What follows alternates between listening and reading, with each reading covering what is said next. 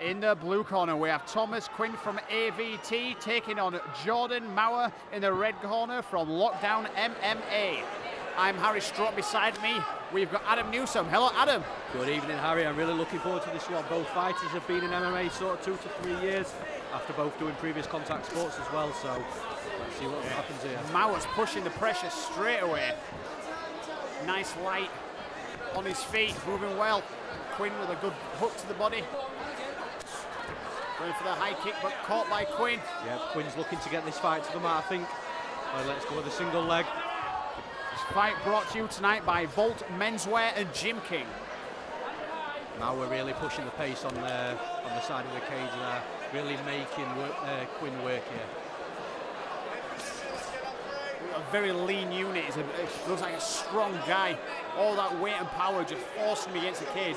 So Quinn's just got no option as if to try and fight against it. There was some beautiful knees. And he does well to reverse there. He got his underhooks in well, switch position on the cage. And now he's really looking to put the pressure on Mawer against the cage here. Quinn with the underhook, looking to take the leg, go for the takedown. He's got the single leg, but he needs to be careful where his head is.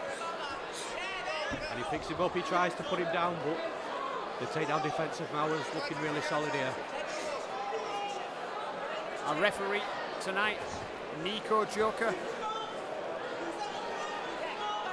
What Mawer needs to do here is he needs to get this underhook on the underneath the left arm of Quinn, and he needs to turn him, but he gets nice! Wow. It looks as if he was struggling, and then boom, up and over, slams him down. He needs to free himself, get the right arm free, and then he can start raining down some shots or advancing his position. Yeah, he's looking like he's wanting to posture up now. Let's see what Quinn can do on top. As I said, Jordan Mawer is a powerful guy, and you saw then just how he just tried hip escape out and just try to use power. And Mawer's just trying to keep that head pinned to his chest, making sure that Quinn can't posture up and start raining down shots. That's it. While he's there, it means that he's while he's there and he's tight, it means that he can't get any big, powerful shots off. Then he pushes away. Quinn again with the body lock, up and over. Not as neat, but he did the job. Quinn is looking relentless here. He just keeps his pressure on. He's not letting Mawer get any space, any room.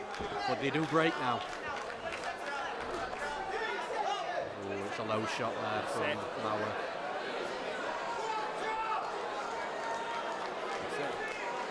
Just separated with that low blow. I don't think it's intentional. But fighter safety is paramount here at Cage Steel.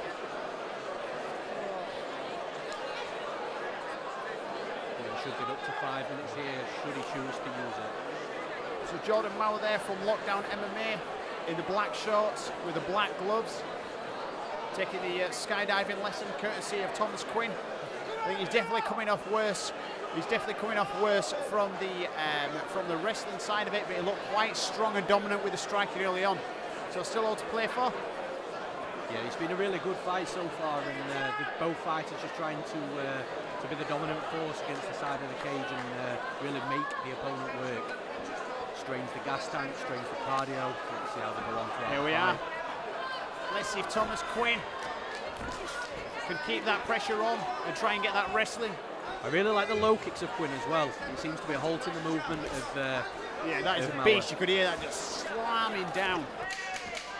Mixing it up with the hands as well. Nice swift 1-2 by Quinn.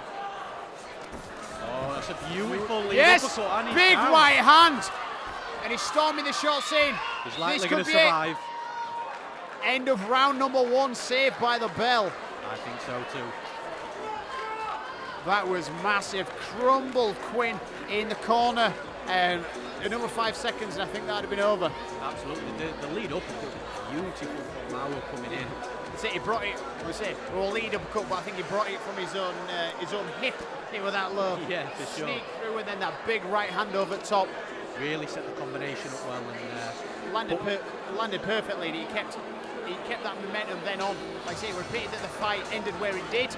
But well, let's see where he comes out in the second round. See if he wants to progress with that, or whether Quinn's going to try and tie it up and take that arsenal. Now he's been hit, he's been stung with the power. He ain't going to want that. You know what I mean? Why would you want to stand in front of that guy again? Absolutely, and let's just see how his recovery is, you know, during the rounds. Let's see if he's fully recovered. I'd imagine if not, we could see exactly what you've just said, Harry, in regards to getting to Mawer, closing the distance and pushing him towards the cage. Round number 2, we're scheduled for 3 3-minute rounds. There we are, Quinn backing with that big right hand. He's quite fast and erratic with his movement. Head low, and he's pushing his opponent against the fence. Personally, I'd have chose to stand off and see if he could land another big bomb. Yeah, I agree, but Mawer's a tough, like we've already mentioned, he's a very tough unit in there, and you can see that he's dominating when he's the one applying the pressure on the cage. Quinn really needs to get the underhooks in here, get him turned, break, or start putting pressure on the cage himself. Quinn's got that overhook, preventing the takedown. He's got it quite tight. There we are. Arm's going to go through. He's going to dip to the leg. Pushes away. Nice break.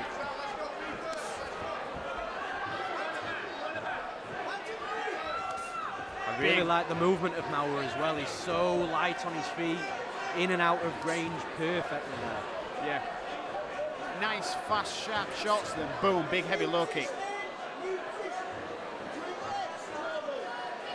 And this could be the theme for the rest of the fight here, because Mawer is having so much control time in that cage. Like we said in first round, he's such a strong unit. If you put that with technique, then you've got a real devastating problem.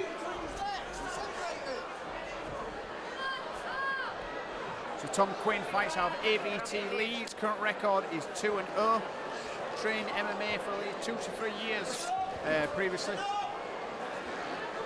Yeah, Quinn really needs to work off the cage here, because the clock's ticking. The judges are scoring the points. We would imagine to Mawer, and there goes the turn. That's a good knee to the body on the break as well. Let's see if we're going to see any more of that striking from Mawer. Boom, again with that lead uppercut. Yeah, it seems to be a weapon that he really likes to utilise. Good body kick, but unfortunately it slips. He needs to be very careful now. This could be a lifeline for Thomas Quinn. I agree, and let's see what Quinn can do on top. He's setting up the choke.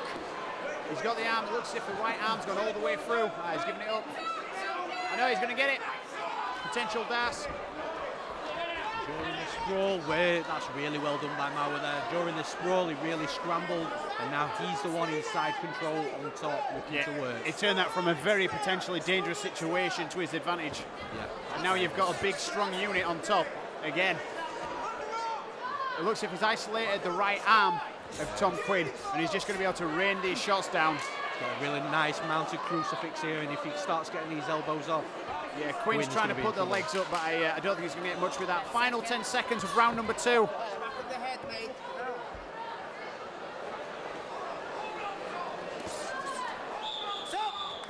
Another really good round there.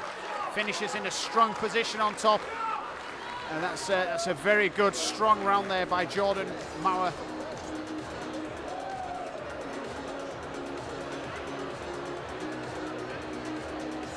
Really interested to see how they come out in the next round as well. I really like the movement of Mawer. He moves in and out of range really well. And the low kicks of Quinn are also really nice, really hard, you know, halting the movement of Mawer, which could be the reason from both sides why the fight ended up towards the cage so much.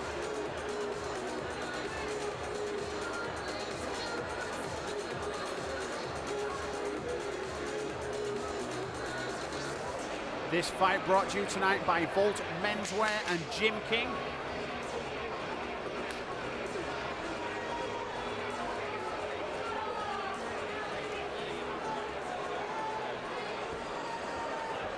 And here we go, the third and final round.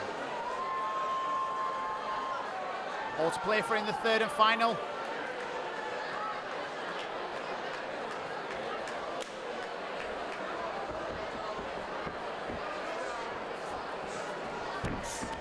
A very slow attempt at a takedown there. Yeah, it's quite obvious where Quinn wants to take this fight. And that's a big combination early on. Now he's really putting it on him against the cage here. That's a better takedown in a bit of desperation there. Yeah, he's got the hands and he managed locked. to get it. Yeah. Good takedown, good entry, lock the hands. I think he just saved himself getting finished with that takedown. Mawer needs to get back to his feet now. Easier said than done when you're in the third round of a fight, obviously. For sure. But a bad position. He's giving up his back. He needs to explode. It'd be wise to get the hooks in as well. I think he's lost that opportunity now, though. Needs to undo the arm and turn. I don't know if he's trying to freeze arm or try to set up a Kimura. No. Needs to explode and spin. That's exactly what he's done. His back is against the cage, but the takedown threat is nullified. Yeah, especially after we saw the big takedowns from Quinn in the same position in the first round, but I don't know if he's going to have still the same output. Whether he's got that explosion left in him to finish with a big takedown. He's looking to get a hold of that single twice right there. If he can lock his hands up here, he might have another takedown. And there we go. He's got to be careful with that guillotine. Mawer looks like he's got hold of the neck, but I don't know if he's going to be able to do much of it from there. No, he needs to recover guard before he can contemplate that guillotine. But he goes down again, as the guard's recovered. So he was threatening with the guillotine, but now Quinn's popped his head out. He's in a dominant position. Well, he's on the top position. Mawer looking to set up the triangle. Yeah, he's passed. It's a bit sloppy, but he's got it. He needs to put it behind the knee. This could be it. Oh, he's let it go. Yeah, he's lost it there. But he's given up his back. Let's see if he can scramble around to that back.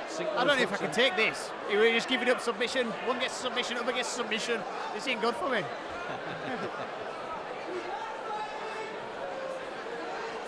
He can still get this fight to the mat. He can reap the leg. He can pull him back down. But he's looking like he's trying to...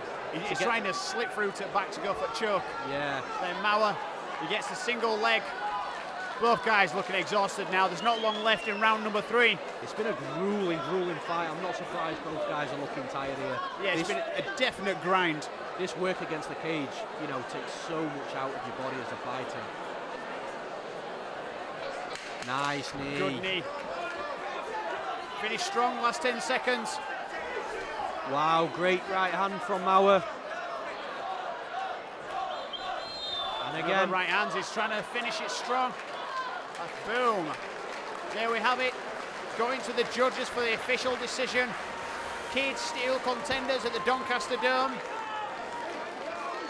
Remember, if you enjoyed that, guys, the next big event is going to be at Sheffield Arena on July the 13th.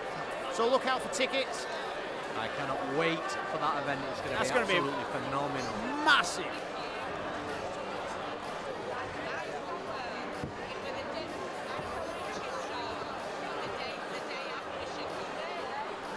Ladies and gentlemen, please put your hands together for both fighters. What an outstanding bout of MMA!